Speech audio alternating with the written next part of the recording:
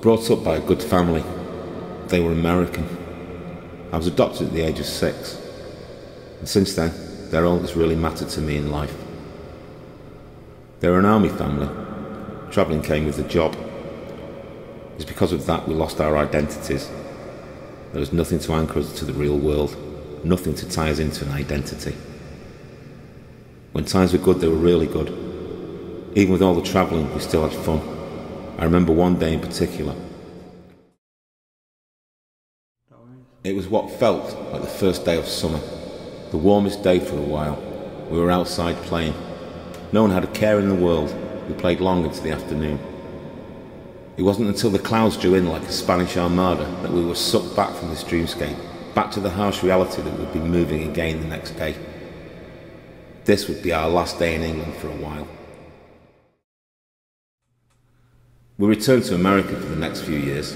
The stress of being constantly on the move gradually faded as the years went by. These were the best times. We played and lived life like never before. There were birthday parties, Christmases, a few Halloween parties and family holidays. We were always getting into trouble, far from what you would consider a normal family. Borrowing cars, fishing violations and noise violations. Things we preferred to keep out of the family album. There was one more move before he retired. Back to England. It was hard. Despite all the good memories, we were happy in America. I'd grown up there. My last memory of America was of the town Christmas fair. It seemed as though the whole world had come out to watch. That was the day when things started to turn. That clown, it's haunted me for years. I know it's a cliche, but I was terrified of that clown. I look back on it as an omen of things to come. Things started to turn. Mass unrest. It wasn't until the dance later that night that things started to settle.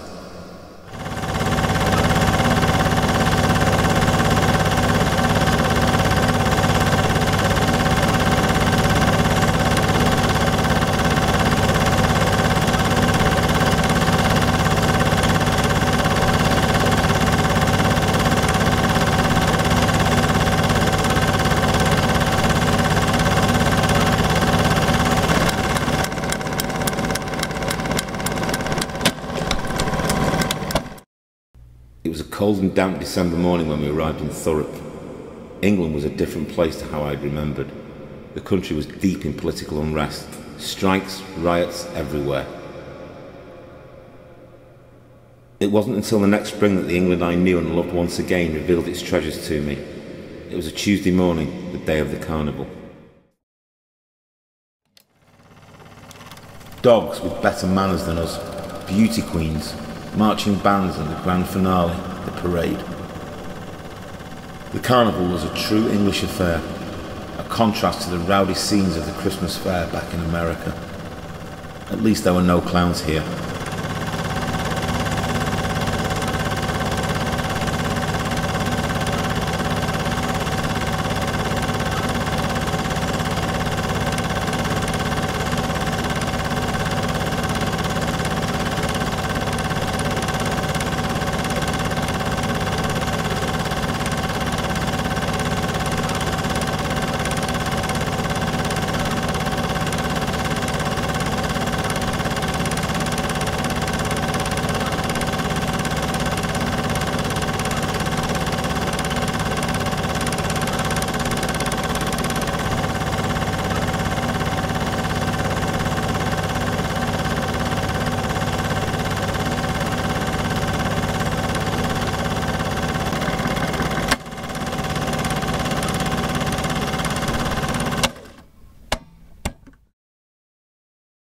The dance competition was held later that day.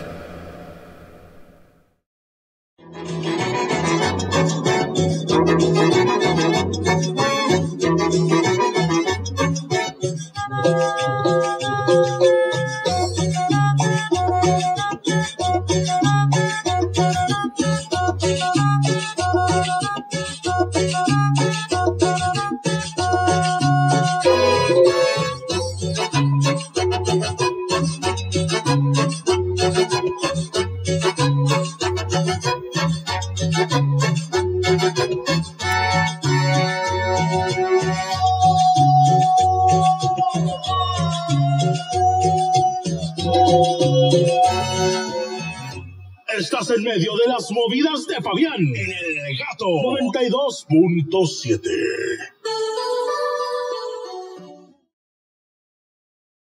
This was England at its best. The place I'd called home for so many years before being torn away and teased with. How long would it last this time?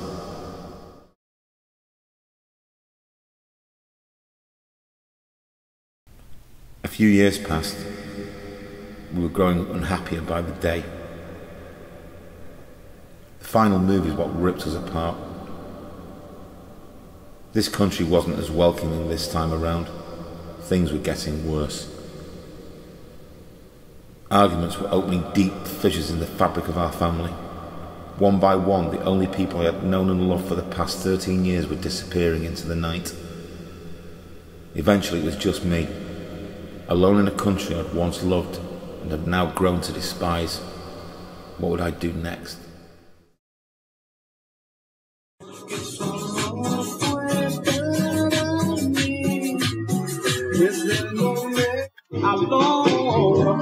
It feels just talking about how do you know it vibrates or carpal. It's absolute. And a big magnifying thing, but she said I can't do it. But she said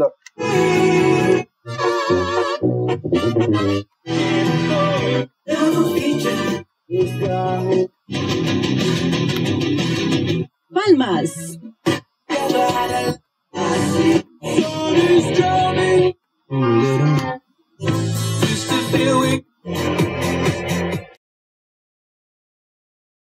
It ended in Mexico.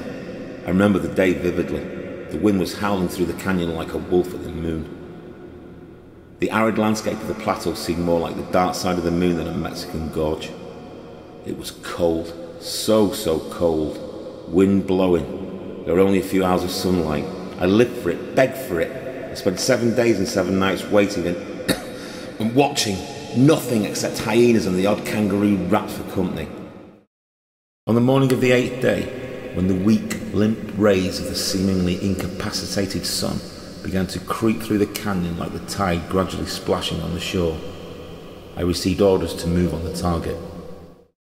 The stadium was gradually filling. It was more of a trickle than a stampede. Gradually, one by one, they were taking their seats. Where was he? I had less than an hour. The crowd was ready for the spectacle. Little did they know what was about to happen next. They were all so innocent, playing, cheering, getting ready for the fight. The mark was Jose Luis Contador, wanted in the USA, UK and Russia. I think Mossad wanted a word as well. The only time he left his compound was to come and watch the fight. He had to be here. I knew this wasn't going to be easy. I thought I'd found him, but it wasn't him. The fight was just about to begin. There were so many people, it was difficult to recognise anyone.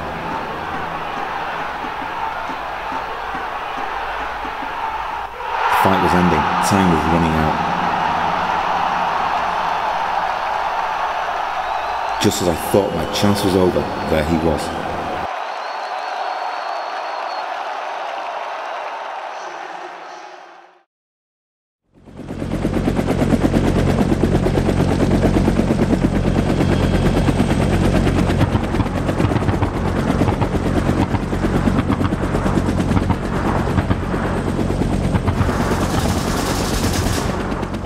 The clearest evidence of just how bad the violence has become in Mexico. Cases of spent bullet shells have been recovered from the site of a shootout between Mexican troops and a convoy of gunmen. The Wednesday firefight left 15 assailants and 1 soldier dead. It took place at a remote part of the country not too far from Acapulco, and just hours before President Barack Obama arrived in Mexico to show his support for the fight against drug cartels. Officials say the soldiers were patrolling a drug trafficking hotbed when they came under fire. The ferocity of the fight is evident in in the bullet holes in this overturned vehicle. Troops later seized a number of weapons from the attackers. More than 10,000 people have been killed in drug violence since 2006. The country's president has sent more than 45,000 troops to confront the traffickers.